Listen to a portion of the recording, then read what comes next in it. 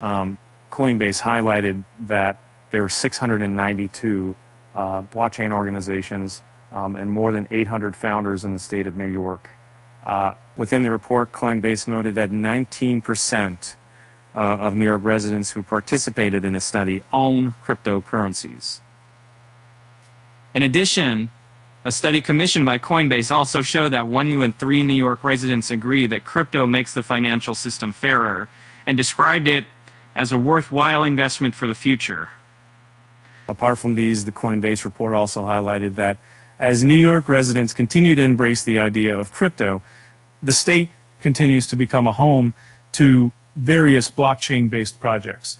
According to the report, there are 692 blockchain organizations and over 800 founders based in New York State. As crypto continues to pick up within New York, regulators within the state are also tightening its capacity to watch digital currencies. On February 21st, the New York State Department of Financial Services announced that it implemented enhancements in its ability to detect crypto-related illegal activities. According to the announcement, the department will add additional periods of varied bridges of detecting insider trading, market manipulation, and fraud. Meanwhile, the United States Federal Reserve has recently broadened the scope of its program that oversees U.S.-based banks engaging with crypto and blockchain.